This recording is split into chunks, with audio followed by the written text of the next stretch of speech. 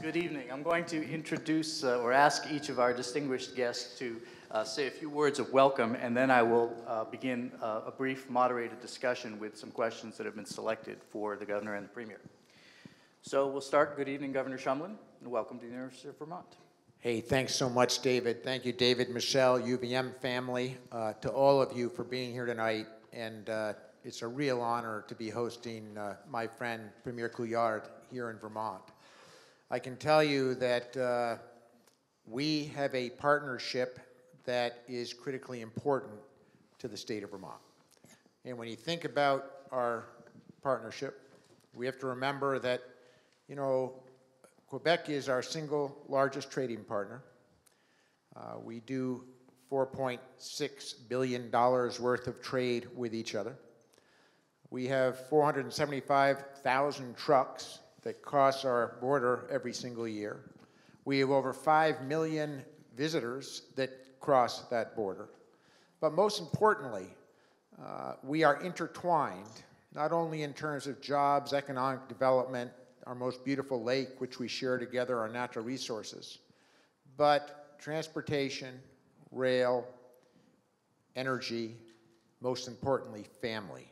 It's hard to find a Vermonter who doesn't have someone who lives on one side of the border or the other that they love deeply. So I've gotten to know the Premier since he was elected. He's an extraordinary gift to Quebec and a great gift to Vermont. And I look forward to not only a great dialogue tonight, but a continuing relationship where we build the family of Vermont and Quebec to have a very bright future. So welcome, and it's a delight to have you here. Thank you, Peter. Thank you, Governor. I'd also like to welcome Premier Couillard to the University of Vermont. We're so delighted and truly honored that you're here with us this evening. And it's a pleasure for me to be here. I just want to say first that I had for the first time a taste of a heady topper. That's the right way. I think it's a significant event in a person's life in Vermont, so I felt that I needed to share this with you. And it's really good. Let me also say thanks to Peter, Governor Shumlin, for his hospitality. I think as soon as we met, we felt that there was a very powerful connection between the two of us, like-minded people, people who share priorities, who share some impatience towards ideas without execution and want things done, and this is the case for Peter. And we've been able to build on this long-standing relationship between Quebec and Vermont that dates really years and years, centuries even, you could say. Walking around Vermont and hearing people's names, you know that there is common history there. But it's more than history now, it's a true partnership. Of course, we are important trading partners. Our trade has increased by 40% between 2010 and 2014. I don't think there's a lot of examples of that magnitude in the northeastern regions of North America. We also are linked more and more with an objective, and Governor Shumlin, who has great vision, was kind enough to say this many times today, of leaving a better place for the next generation after we, both Peter and myself, move on for other people, younger people, to succeed us. And of course, I'm talking here about both connected subjects of energy and climate change.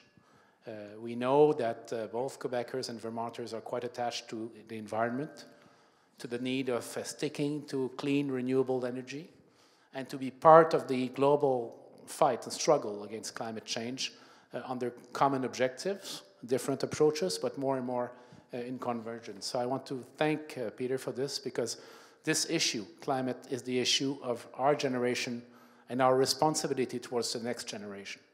And it's how we're going to handle it that's going to make a difference years and years down the line. Not for the next election, as you know, for the next generation. And I think this is why people are in politics. And I'm very fortunate that I found Governor Shumlin, and I want to say to Vermonters that you're really lucky to have a man of this caliber as your governor, Peter. It's an honor for me to know you.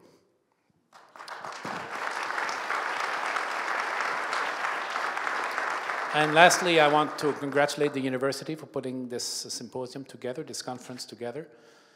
We already do a lot of things together on the energy front, but I think we can do much more and maybe things a little bit differently. So let's have a conversation then. Thank you.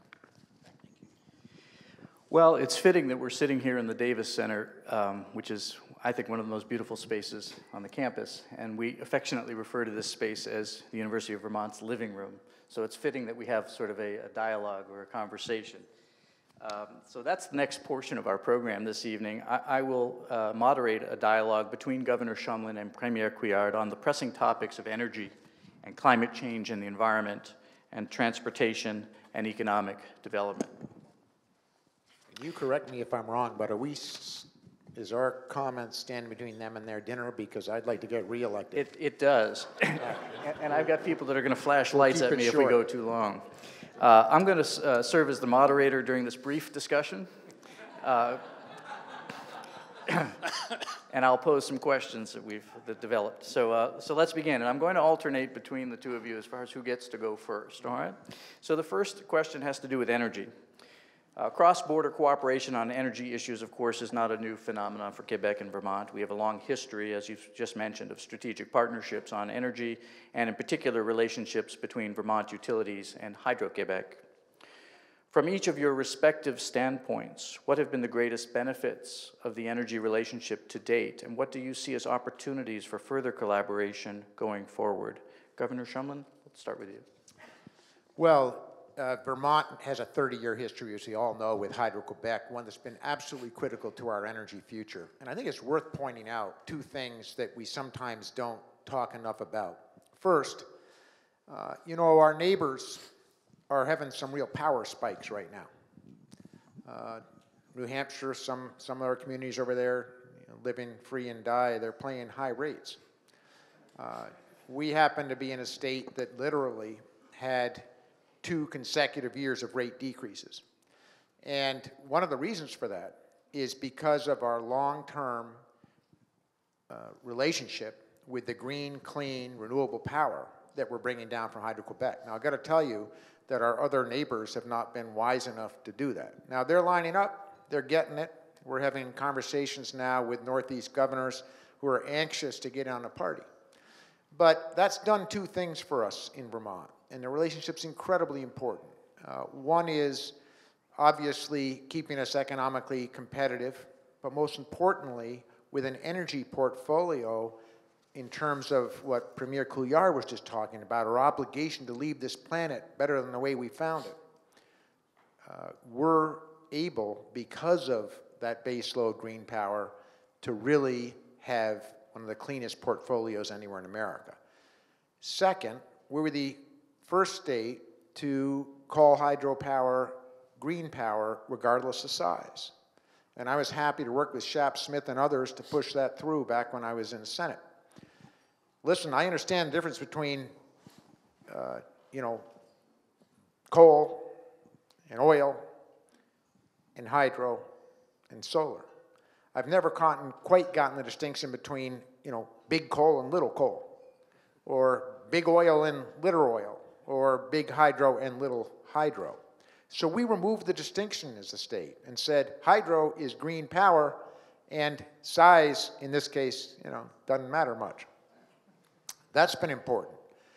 Third, it's allowed us to do what our utilities, Velco, and our entire energy community is doing by building out, you know, we've quadrupled the number of solar panels in the state in the last 5 years since I've been governor. 5 times the number of solar panels, right, Darren? We are working together on an energy model I know you heard about today. I was talking to some of the folks from Montreal who said, you know, I said, what did you come out of today? They said, you know, your utility execs down here, you know, they must be drinking Hetty Topper. I mean, they've got a business model that we've never heard utility execs endorse.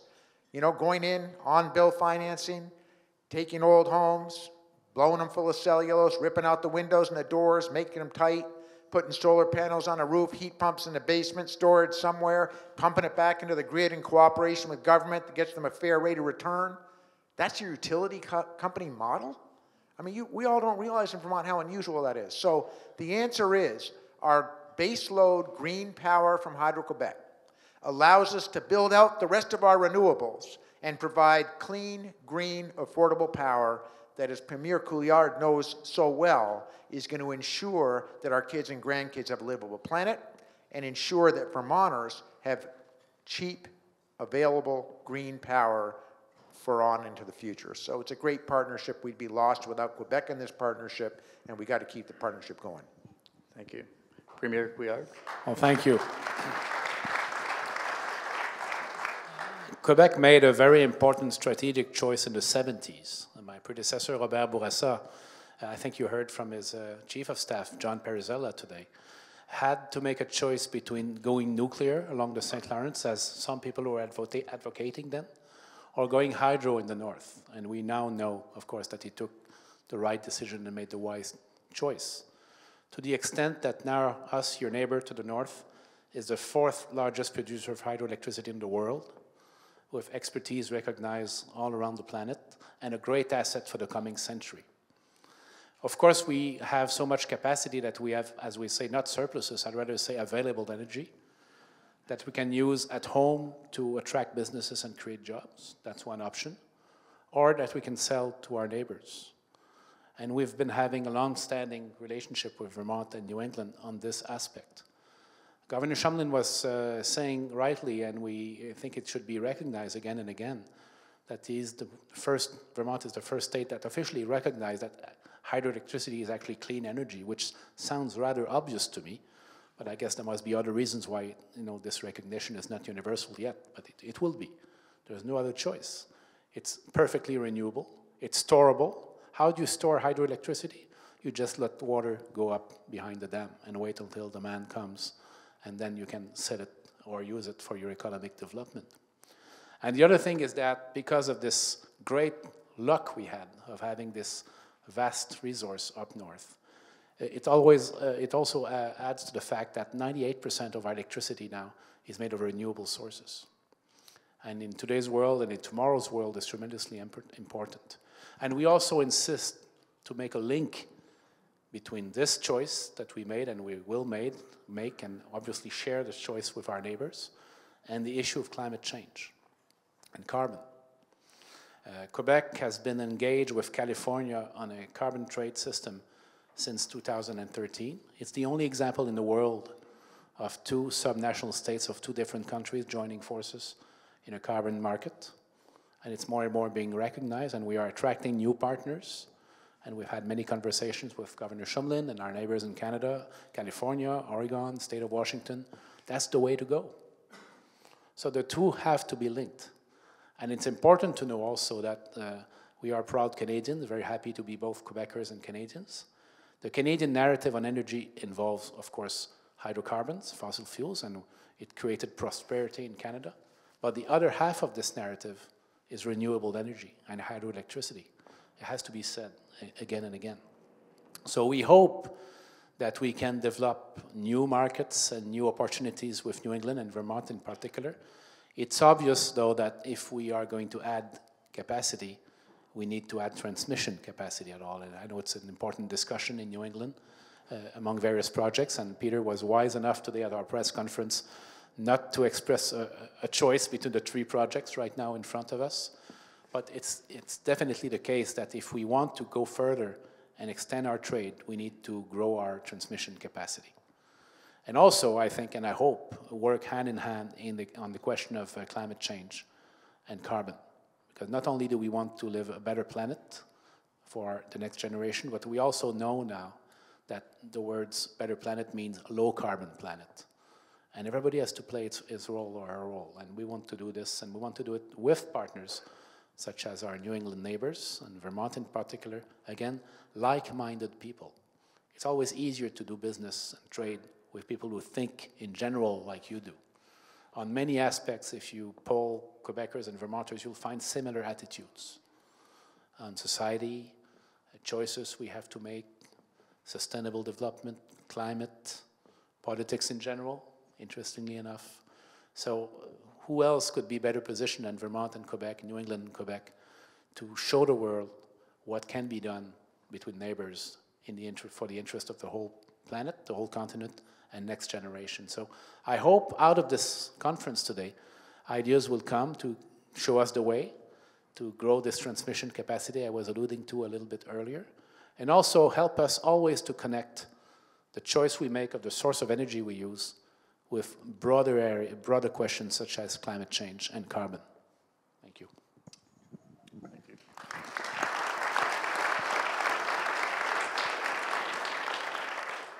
I don't often get to do this, but Governor, Premier, we're on a time schedule here. So I'm going to ask the answers to be a little bit briefer so we can get through the questions. Do you want to have dinner or not really? No. And I This is never thought I would have part the of our occasion. health effort in both Quebec and Vermont. Keep folks weight down. Maybe we should keep 'em bring hungry. the speaker to the stage here. You would tell us when to stop. So you introduced the, thank you both. You introduced the topic of climate change and environment, and I thought we'd go there for a moment. Over the last few years, of course, we've had a number of natural disasters in the Northeast, including Tropical Storm Irene and massive floods across the Lake Champlain Basin and Hurricane Sandy.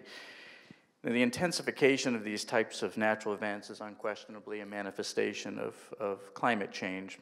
So how can we work together to address these issues? And I'd start with Premier Couillard.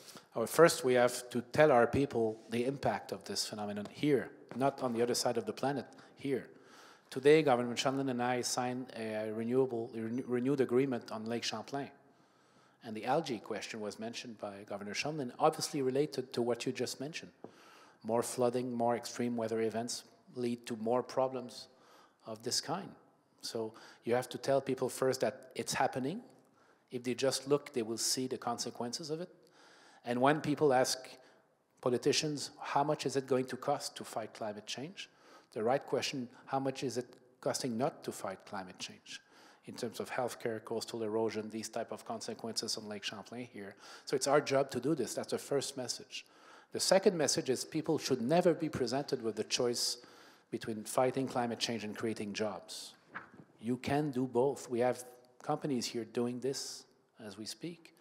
Out of this new economy, you can create new jobs and better jobs actually for our fellow citizens. And the key, of course, and I think we all agree in this room, but it's not always the case. First, you have to decide that you believe that climate change exists. I guess maybe, unless we have a dissenter here, I guess probably we all agree on this. Then the main cause, not the only cause, the main cause of this is human carbon, and therefore that the price must be attached to carbon.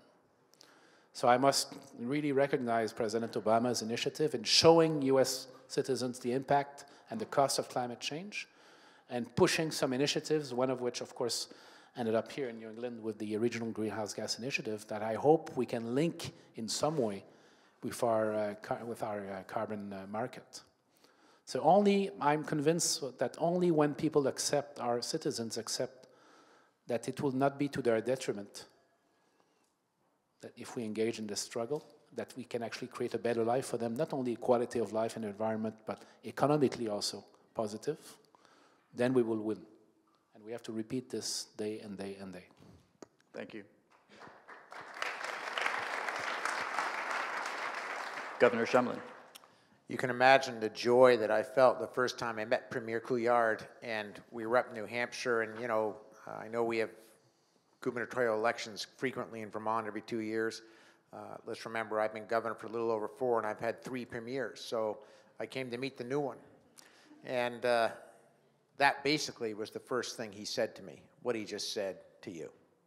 And it's so rare to find public officials who understand and are committed to the kind of progress that this premier is, and we're in it together. So the only thing I would add to what he just said is, practically, the disasters that we face, whether it's Irene or the other flooding a few years ago when we had the highest lake levels ever recorded in the history of Lake Champlain, they're at the they're next. And as soon as it hits down to Rosowsky, Quebecois are getting flooded out of their homes. They're facing the same erosion issues, the same environmental challenges.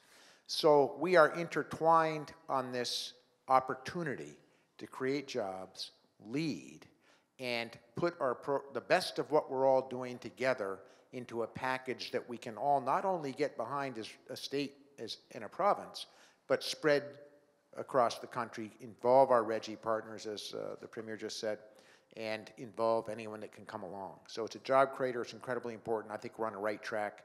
Our partnership is critical, not only to our energy future, but to jobs.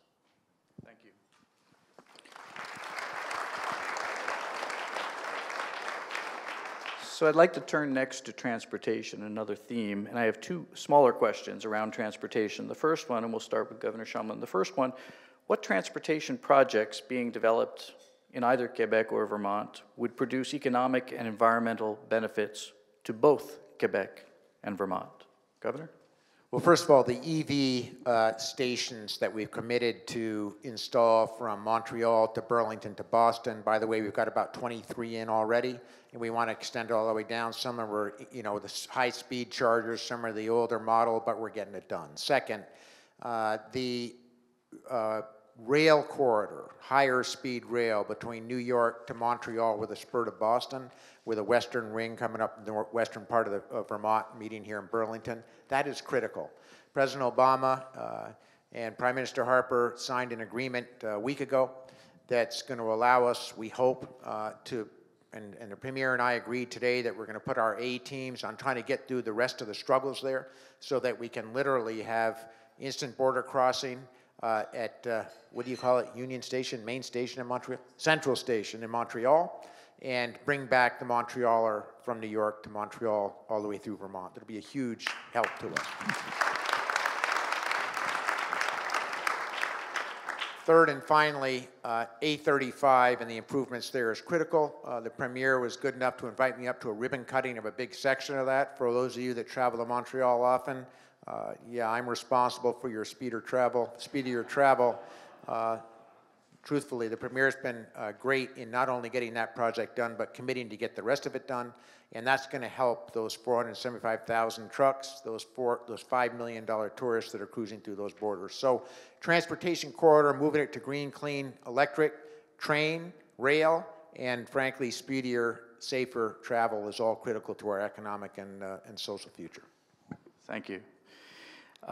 Since you brought up A35, I'm going to combine the two questions on transportation. So we'll also include the freight and passenger projects as well. Yes. Premier? Yes. Well, A35 is an economically important project for us. It's not only another highway to complete. It's part of what we need to have the highest level possible, trade possible between the U.S. and Canada. So it's up there in the list of priorities. But it also connects to our previous discussion. The main source of our greenhouse gases, and I would suspect this is the same here, is transportation, heavy transportation, trucks in particular. So just to give you an example of the power of a carbon trading system, we have a company, actually part of the delegation, I don't know if they are in the room tonight, Transport Robert, are you around? It's a big trucking company in Quebec that is part, of course they have to be part of the carbon trade. So they had to decide, and this is the power of the system. Am I going to pay for credits every year and hurt my bottom line? Or am I going to be smarter and invest in new technology so that I don't need to buy the credits? So they are right now transforming all their engines from diesel to LNG, cutting significantly their emissions. So they made the right choice. And this type of policy puts the burden on the shoulders of people who emit greenhouse gases. They have to make the decisions. I'm glad that you mentioned electric vehicle. We have such a great opportunity to work together on this, because what is the big question on electric car is the autonomy and the battery. You know, when we can bring the price down, when people have more than 200 kilometers of autonomy, when they have a reliable battery, then you'll see the adoption going up. And we have great universities, great research centers on both sides of the border. And this is also something we should be working on. And eventually this chain of charging stations that you mentioned is, I hope, going to reach Boston one day. I really hope that we discussed this once. And I hope we can do this. So I have a vision, I think we will see it, of families driving from Montreal to Boston with electric cars and being able to charge their cars along the way. That's a very significant contribution we would make together on this issue. Thank you very much. So the last question and theme has to do with economic development. Vermont is known for being an innovative and an entrepreneurial state, and we're committed to fostering good ideas and helping them to grow into successful businesses. There's so many promising and exciting ideas in the fields of energy and environment. Many are coming from our top universities and many forward-looking businesses. So how might we work together on enhancing these initiatives to foster economic development on both sides of our border? Premier Couillard. I think first we have to boast a little bit more. People know in Quebec that Vermont is a fantastic tourist destination, great place to visit for a weekend, but people don't know enough about the importance and the size of our trade relationship. And I was quite impressed today. Governor Shumlin and I had a meeting with the Chamber of Commerce in which we heard the innovative part of what you were just mentioning. And it happens to be also something we're putting up there in our list of priorities, the new economy, digital economy, our young entrepreneurs that are living and will live in a different world than the world that we know today. And we have a fantastic ecosystem. And we all know that politicians can act on the economy not by creating jobs themselves. It's a big mistake that politicians always do. I am going to create jobs. No. You make it so that the economy creates jobs and entrepreneurs create jobs by providing the right environment, fiscal, regulation, etc., and a choice of priorities. So we agreed that we would increase the level of our business meetings between our companies. First, tell more what we do, say more what we do, and again, as I said, boast a little bit more. We should do this, and make it so that our companies meet on a regular basis to work on projects. I know this has been happening here today and will happen tomorrow, but I think we could certainly upgrade this to a higher level. Thank you very much. Governor Shumlin.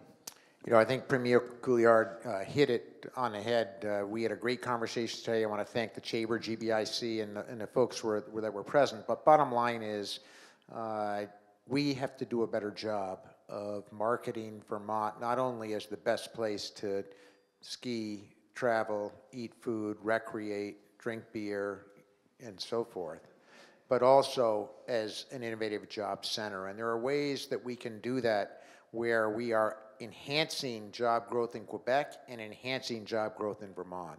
And the Premier and I have committed to put our heads together to make sure that in the next 6 months, we use the power of the Premier's office and the Governor's office to facilitate much more in-depth conversations to market the partnership in terms of jobs between Quebec and Vermont. I think we're going to make some great progress. So I'm grateful to have a partner to do that with, and we're going to use our energies to try and be more proactive and more innovative in that regard.